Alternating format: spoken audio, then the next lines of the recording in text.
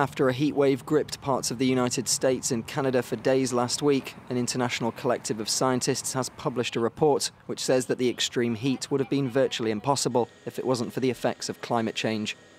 The death toll in the US state of Oregon alone has topped 100, while the Canadian province of British Columbia saw hundreds more deaths than usual.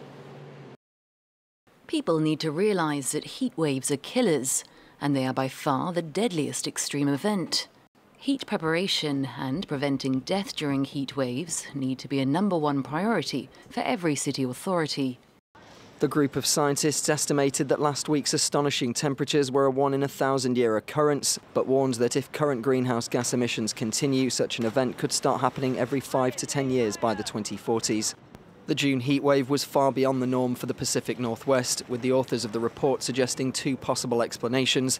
Either that a number of factors contributed to producing a very rare event made worse by climate change, or that climate change has altered the Earth's atmospheric conditions so that such heatwaves are more common than previously thought. The new research does not, however, come as a complete surprise. On a global level, climate change has made heatwaves more common, more extreme and longer lasting.